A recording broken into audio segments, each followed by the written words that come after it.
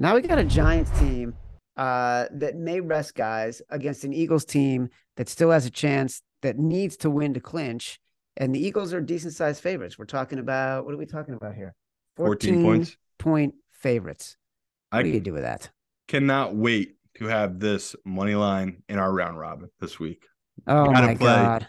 I'm not touching the spread, but I will be all over that Giants money line playing spoiler in this game. I love it. I love this whole thing of Hurts is going to come back now, and that's going to be the reason the Eagles are going to win this game and lock up, and the spread's so huge. The public will be all over this. The public, everyone's going to be betting this 14 with this Giants team, and I think they should. It's like a massive number.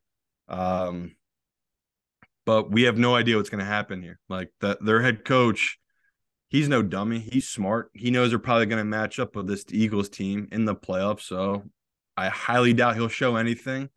Could get a team that comes out completely flat that does nothing. So you're risking your own money if you're going to take them on the spread here, but it probably is what the public's going to do. I'll just take the money line. It's just a fun spoiler game of divisional rival.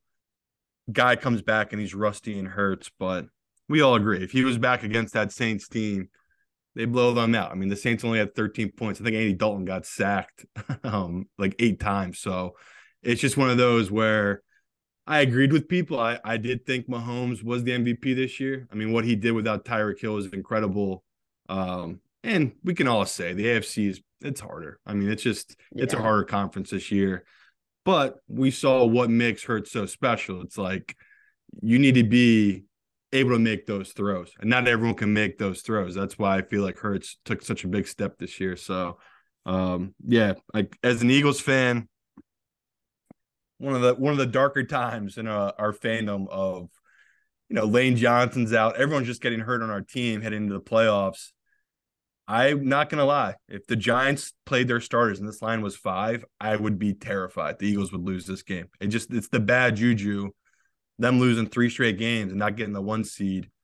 It could easily happen. Like the 49ers, we could wake up and Brock Purdy could lead that team to a 1 seed. It's a real possibility, but obviously Vegas doesn't think it's gonna happen. This line's 14.